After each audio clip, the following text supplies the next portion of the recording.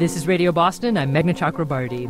Rap and hip-hop as art forms evoke images of urban life, impossibly complex and elegant rhymes, braggadocio, misogyny, and more. Kanye West, Jay-Z, Eminem, their style is part street brawl, part big business. So why, then, are we playing this song? You shake your shimmy and you shake it fast. You can't shake your shimmy, shake your yes, yes, yes. Now you the dirty mistreater, rubber and a cheater. Slip you in the dust, your pappy is your cousin, your mama do the lordy lord. That is a 1929 recording from Speckled Red, the great Louisiana bluesman. And if you listen closely, his song, The Dirty Dozen, is exactly that. It's dirty, although we're playing a radio-safe version here.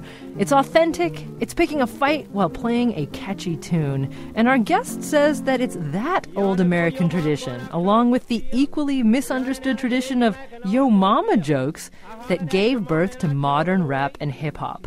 Elijah Wald is a musician, writer, and former world music critic for the Boston Globe. He writes about rap's deep roots in a new book entitled The Dozens, A History of Rap's Mama. Elijah Wald, welcome to Radio Boston. Oh, thanks for having me on. So we're going to talk a little bit about Speckled Red and what we just heard there in a second. But that title, The Dirty Dozen, and this thing called The Dozens, what is it?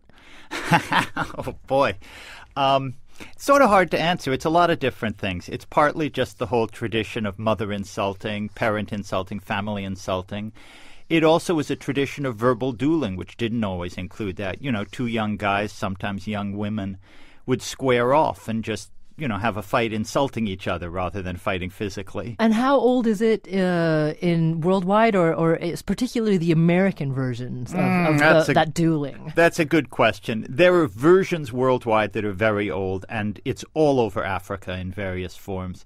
African-American tradition, presumably it came over from Africa and goes as far back as you can go. The name The Dozens seems to have come in sometime probably toward the end of the 19th century. The first absolute provable example of it is from about 1914. 1914. In your book, you have this wonderful quotation from Zora Neale Hurston quite a bit later. This is a 1942 quotation, but she says, "To play the dozens is a way of saying low rate your enemy's ancestors and him down to the present moment for reference, and then go into his future as far as your imagination leads you.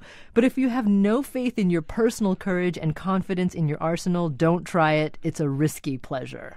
Zora Neale Hurston loved that whole Southern tradition of colorful language and insult verses and insults. And I mean, she got them into all sorts of different books, and she made the link that a lot of people have made since to Shakespearean English, which also had this huge repertoire of insults, though it didn't tend to get into mothers. The closest they ever got was whoreson.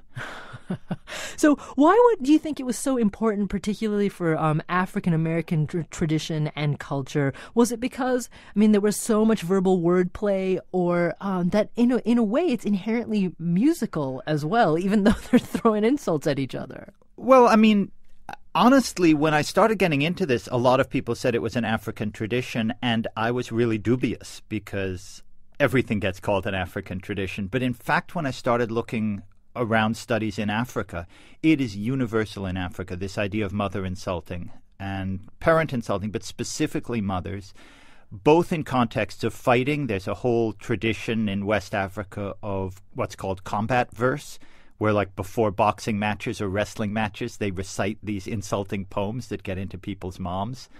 But also in contexts like circumcision ceremonies, where boys, the song they would sing after being circumcised included, to phrase it politely, copulate with your mother.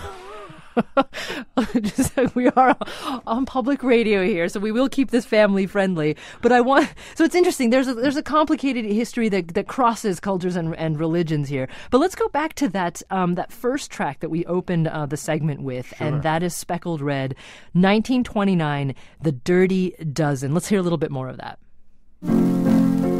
Yonder go your mom going across the field, running and shaking like an automobile. I hollered at your mama and I told her to wait. She slipped away from me like a Cadillac 8. Now she's a running mistreater, a robber and a cheater. Pappy is a cousin, slip you in the dust. Your mama do the dog, So why is this particular song so important in this arc that you're going to draw between the Dozens as a form of game and what we're going to later hear is modern day hip hop and rap? Well, a couple of different ways. One thing is just that it was a huge, huge hit. I mean, my guess is that a lot of people who had been exchanging mother insults but never called them the Dozens started using that word after they heard the Speckled Red song. Because, I mean, it was so big, it got covered by everybody. These are names that these days only blues fans remember, but Lonnie Johnson, Leroy Carr, Memphis Minnie, everyone did versions of this song back in the 30s. But the other thing about it, and the thing that in some ways most fascinates me, is that Speckled Red's record was completely a censored version of the song that he was already singing. I mean, that verse that we just heard, none of those lines went exactly that way. Yonder go your mama across the field. This says running and shaking like an automobile. I'm not going to say what he said originally, but this was filthy. Every line of it was filthy as anything in gangster rap. And the thing that I find fascinating about all of this is that there was this culture that was completely traditional, that everybody knew these verses, everybody knew these filthy rhymes, and it is this aggressive, filthy rhyming tradition that goes back at least to the 19th century, and that was always there, that everybody knew, and it just surfaced in rap. Well, let's hear a little bit of another person's version of the Dirty Dozen. This is Memphis Minnie. Come all you folks and start to walk. I'm fitting to start my dozen talk. What you think about ain't on my mind. That stuff you got is the sorry kind. Now you're the sorry mistreater, robber and a cheater. Slip your and your dozen, papa and your cousin, mama duty, Lordy, Lord. So that's Memphis Minnie from 1931. And Elijah Wald, the reason why I wanted to play this track is A, she's just an American great, but B, it kind of brings us to this question that's been dogging rap and hip hop, through 2012. That is it inherently misogynistic? Is it a male only world, or sort of puts itself out to be this male only world that isn't entirely welcoming to women? And yet here in 1931 we have Memphis Minnie taking this really dirty song and making it her own. Well, certainly dirtiness is not unique to men. Dirty teenage stuff does tend to happen within genders. I mean, girls tend to exchange dirty rhymes, and there's lots of dirty jump roping rhymes that some of them involve dozen stuff, and some of them are really filthy.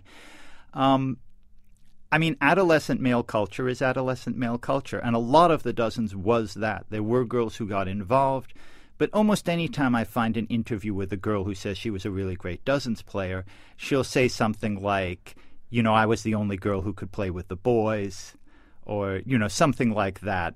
Even the boys agreed that I was good. There's always this suggestion that it was a boy thing.